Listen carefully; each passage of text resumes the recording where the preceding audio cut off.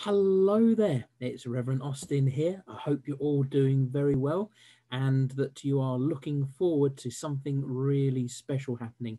It's that time of year when we start to think about chocolate eggs. Woohoo! Ah, Easter eggs.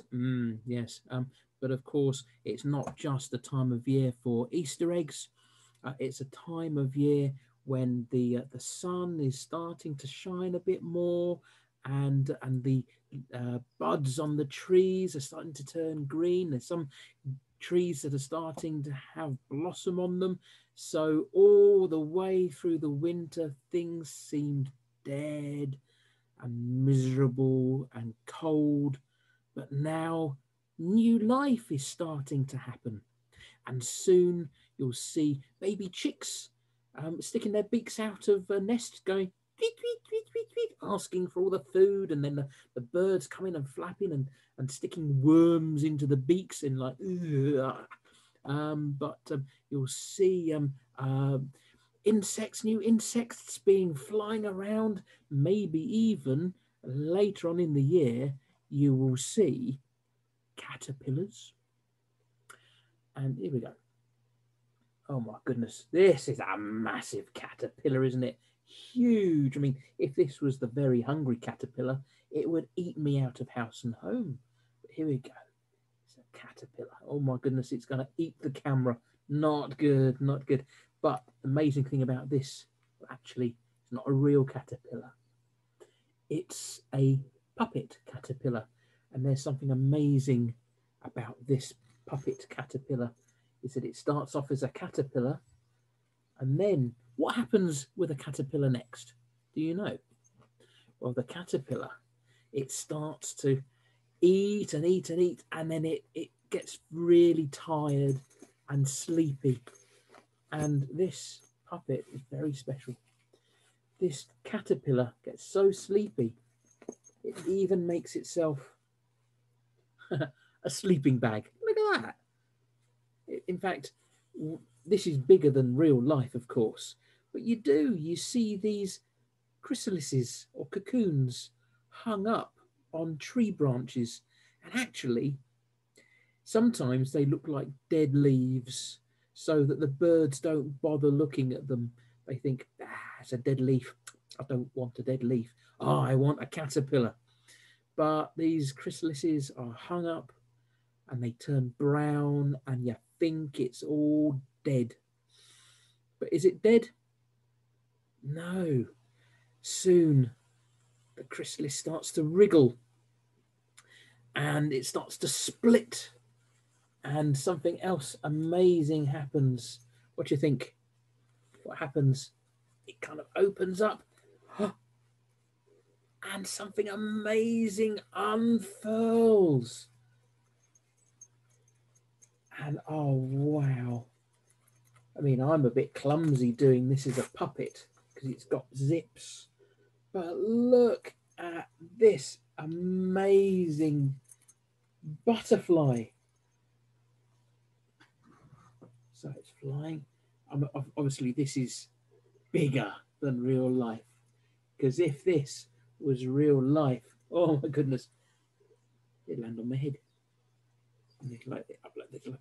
Well, this is the story of one particular caterpillar that helps us think of this time of year. And I'm going to go on to screen share for this poem that I've written and drawn the pictures for. And it's called Caterpillar's Easter Journey, written and illustrated by Reverend Austin James.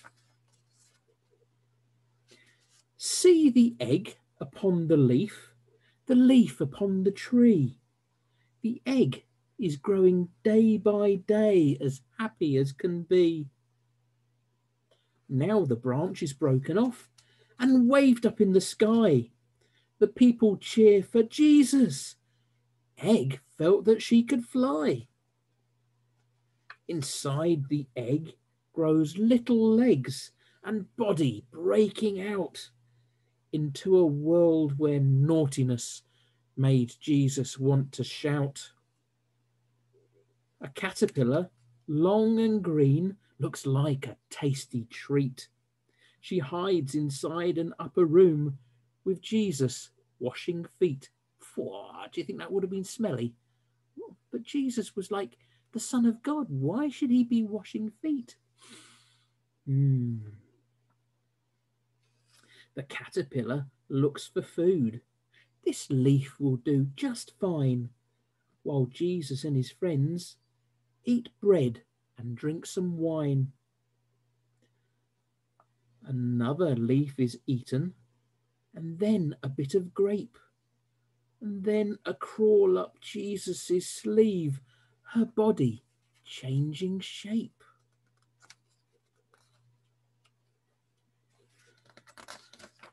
A bumpy ride into the dark as Jesus left to pray.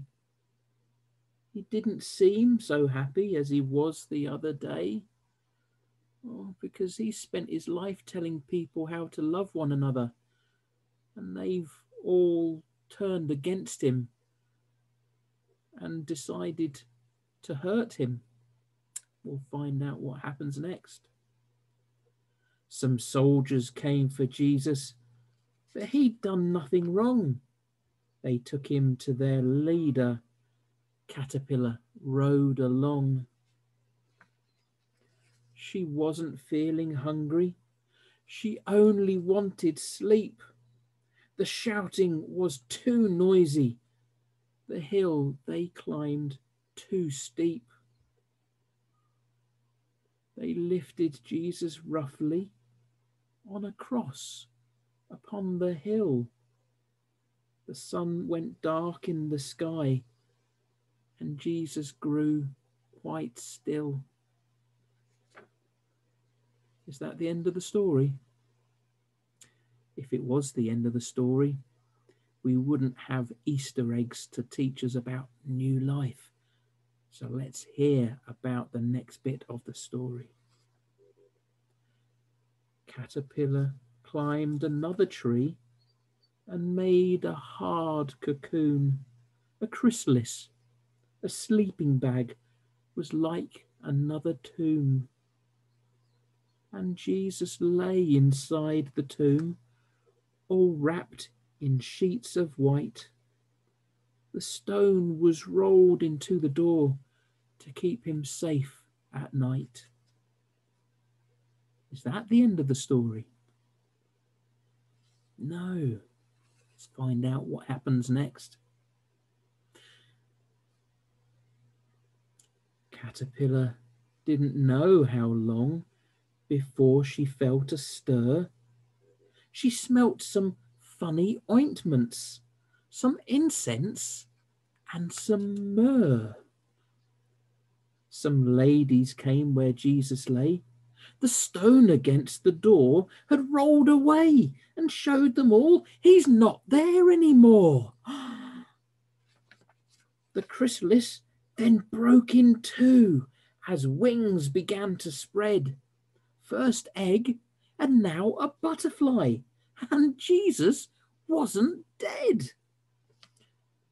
This really was the best of days.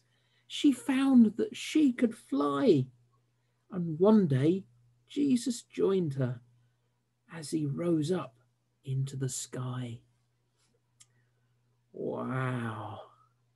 Hey, that's a happy butterfly. And I think that happy butterfly is saying Happy Easter.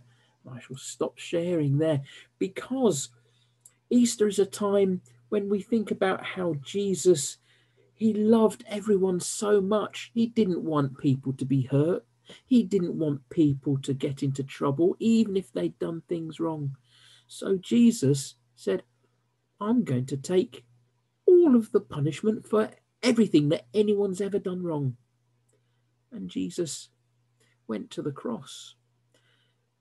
But that wasn't the end of the story, because even though he was buried in a tomb, he came back to life, which is amazing. And he saw all of his friends, and they were really happy to see him. And then Jesus went back up into heaven to make a place for everyone. It's like forever and ever and ever, longer than we can ever imagine.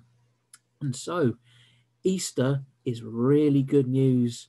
And so I would love to wish you all a really happy Easter. I'll see you soon. Bye-bye.